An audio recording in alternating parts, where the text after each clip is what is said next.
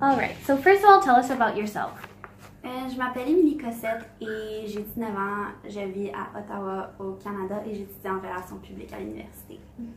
Why did you choose to volunteer in Chile La Serena? What program are you doing and why?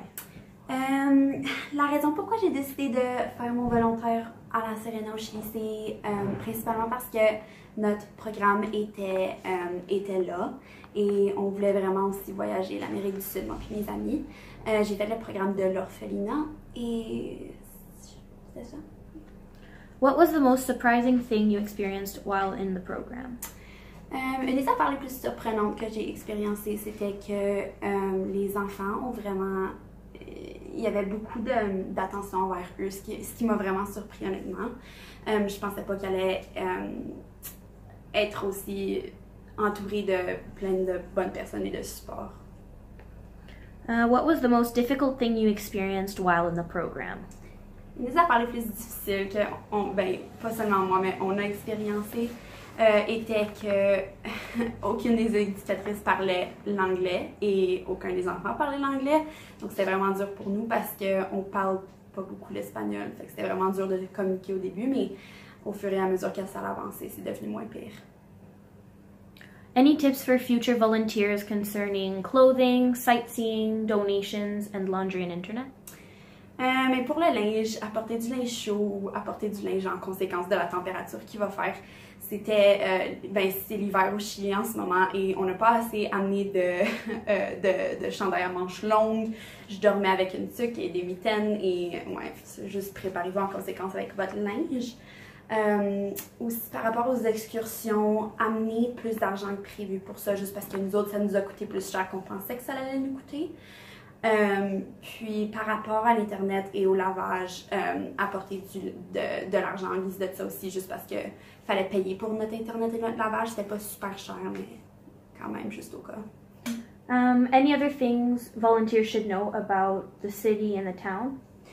La communauté de La Serena sont super chaleureux, sont vraiment gentils, ils vont faire tout pour pouvoir t'aider, mais il n'y a pas beaucoup de monde qui parle anglais, encore une fois ils parlent tout l'espagnol, so juste préparez-vous pour ça, connaissez au moins une base d'espagnol pour pouvoir communiquer avec eux, sinon vous allez probablement vous perdre ou vous perdre. Anything volunteers should know about tours? Pour les tournées, juste faites sûr de bien planifier vos tournées et amener de l'argent pour ça, juste parce que nous autres, comme que j'ai dit auparavant, on n'avait pas vraiment assez d'argent au début pour une des excursions qu'on a faites. So, juste vous préparer pour ça. How would you describe your accommodation? C'était excellent. N'importe quoi de question. On était 5 filles et puis on avait toute une chambre, on avait tout un lit. C'était super bien, il y avait plein de place pour nous, n'importe quel problème qu'on avait. Notre mère d'accueil était là pour nous aider avec quoi que ce soit, fait que c'était vraiment bien. How would you describe your meals? C'était super bon. Je suis une personne vraiment difficile puis j'ai presque tout aimé. Il y avait beaucoup de pain, soyez préparés à manger du pain si vous venez. Mais à part de ça, c'était super bon les mets. C'était vraiment c'était familier, c'était comme au Canada dans le fond. Puis un de mes mets préférés était les pâtes qu'on a mangées avec de la sauce maison aux tomates. C'était super. How would you describe the security? C'est très sécuritaire, ça m'a vraiment surpris, mais il y a des clôtures partout, tout est vraiment sécurisé, so il n'y a vraiment pas grand chance de... surtout à La Serena, il n'y a pas grand chose de se faire voler ou de se faire attaquer.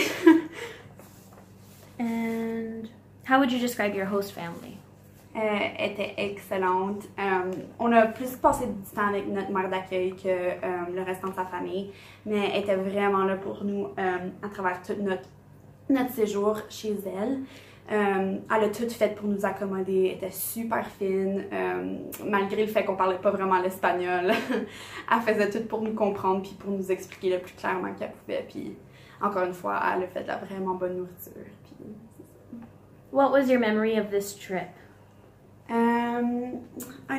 J'ai beaucoup de souvenirs, mais un de mes plus gros souvenirs, c'était juste, en général, combien de fois qu'on a ri avec notre mère d'accueil, ça m'a vraiment fait chaud au cœur de savoir que même si tu parles pas la même langue qu'une autre personne, vous pouvez quand même trouver des choses drôles ensemble.